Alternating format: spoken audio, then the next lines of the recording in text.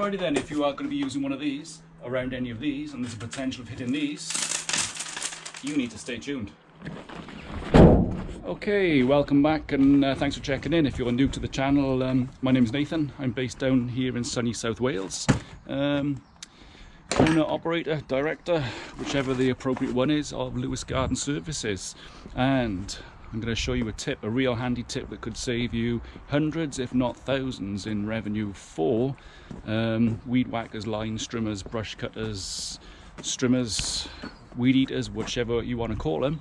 They all have the potential to make a noise when you're using them, and it's a noise that when you hear it you know is going to cost you your whole day money, more or less.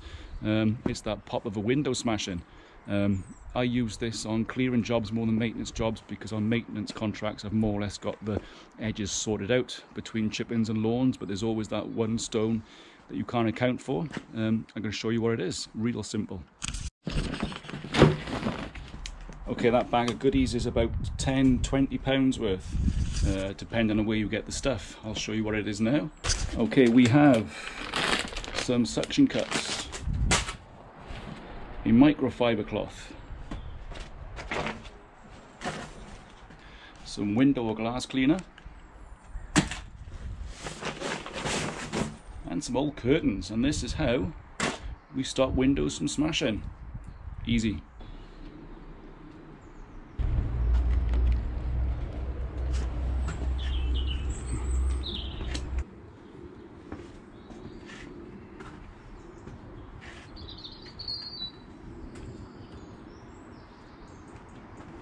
Okay, so you stick your suction cups on the windows nice and high, get your curtains with the backing on,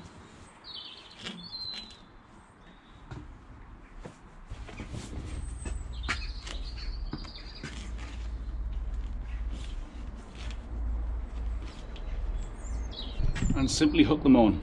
Alright, so that's it, real simple. Some old curtains you can get from a charity shop or a thrift shop. Go there, the person behind the counter says £10, we'll give them 20 because it's for charity. You can stick these little sucker cups on the window, hook your curtains on, you're good to go. They will take out all the momentum of a stone and save your window. Right, when you finish, you take your curtains off. You then just take the sucker cups off.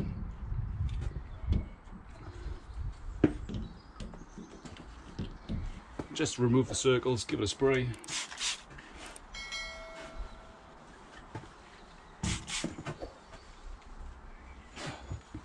And then you are good to go.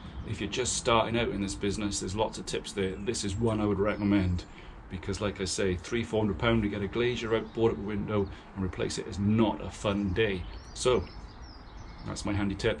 You guys take care and I'll catch you again.